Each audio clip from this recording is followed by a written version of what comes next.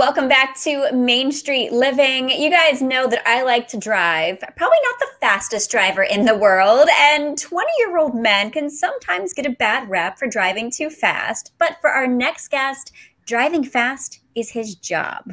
It's crazy, right? Now, at just 20 years old, he's already had success as a NASCAR driver. Let's welcome to the show Howie DiSavino III.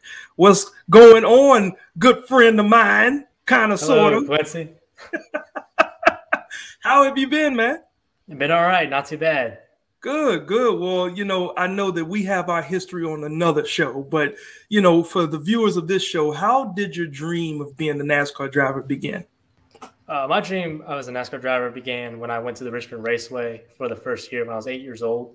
And I saw these little arena cars, and I was like, "Damn, I really want to get into one of those." And so it was just one of those things to where I asked my dad several times. I was like, "Hey, can I start racing? Can I start racing?" And then eventually, 4 years later, when I was 13 years old, he let me start racing. So it was pretty awesome to have a dream that's so young and then be able to come up through the ranks. And awesome to have your dad support you, obviously, too. I know lots of kids dream about being a race car driver, but you actually set out to make it happen. How did you get started? I got started, when I was 13, and my dad really didn't know anything about racing. I didn't know anything about racing. We just liked watching it. So we kind of just went in there as rookies. All of us did. So we didn't really have any, good background in racing at all. So it was really hard for us at first. And then we just kind of got better and better as the time went on. We all learned together. Yeah. So Howie, you were referencing your race team. So tell us about your race team and how you all came together. So our race team was just more of a bunch of buddies that really didn't know what we were doing. And then we ended up, figuring out more and more and more. We all had different skill sets. So one guy knew how to work with electronics really good, so he handled our radios. One guy really knew how to read tires, so he hit our tires, and then I drove, and my dad just kind of let everything happen, and it was just it was actually pretty awesome how we became so good at what we were doing. Yeah, that's awesome. And I know to do something like this, you have to have sponsors, right? So who are your sponsor partners, and what is your relationship like with them? So my partners are Buds, Keys Travel, Azalea Realty, Q's Barbecue, and Mass Mutual Greater Richmond. We really have a great relationship with them. We all work together very, very good, on our Facebook, Instagram, everything. They promote me, I promote them. So we all have a really good relationship. We talk to them very, very, a lot. Yeah. So getting a chance to do this, I know that there's got to be a huge responsibility you driving with sponsors on your car, right? So I'm sure there's a lot of pressure, but what races have you done this season and how did they go? This season, I ran Richmond, Texas, and Pocono. Richmond did not go very good for us. We had a lot of issues, radio issues, and then we had power steering go out for the last 50 laps, so I had to throw a 3,500-pound car into a corner without any power steering. Oh, wow. Go 160, and then Texas was a really good race for us. We started at 37th and finished 23rd, so we did really good in that race. And then Pocono, we had radio issues at the beginning of that race again, and we started 39th and finished 22nd.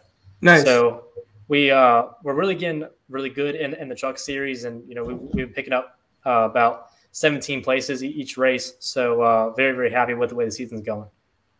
And I love that you seem like you're working with a lot of local people as well. And that's really exciting because it's also important not only what you do on the track, but off the track. And I know you've done a lot of work to raise money for the Ask Foundation. What do they do, and why did you choose to work with them? I chose to work with them. It's just such a great organization that they have there. And when I got presented with it, I was like, that'd be awesome to really go out there. And one of my sponsors, Q's Barbecue, they also help out Ask Foundation. So I was like, hey, well, we can all partner up together and just, help out. And what does the Ask Foundation do? They help out childhood cancer.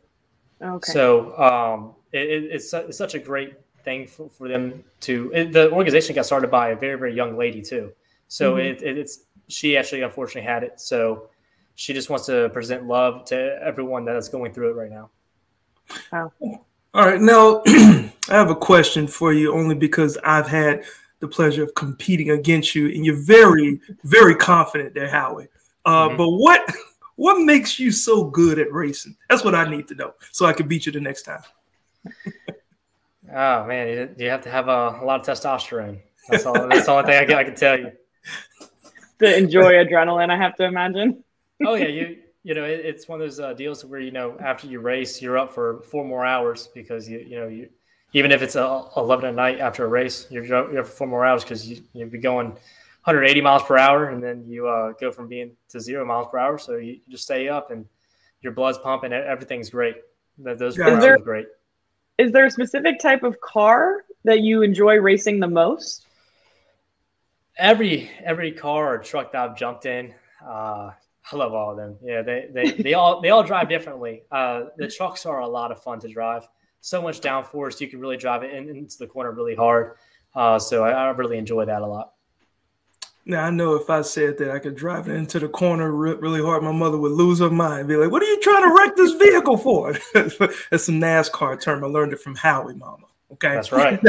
Now, Howie, one of our sister shows on Your View is called Driven, and they are putting the 3rd season together, I guess, starting in September. Now, your story will be featured on this first show. What will viewers see in this episode?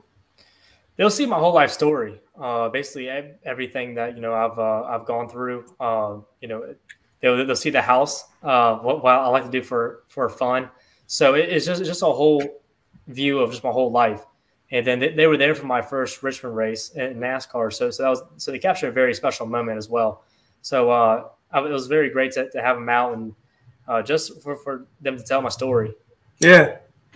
Nice. So great. Well, how can viewers keep up with you and your team?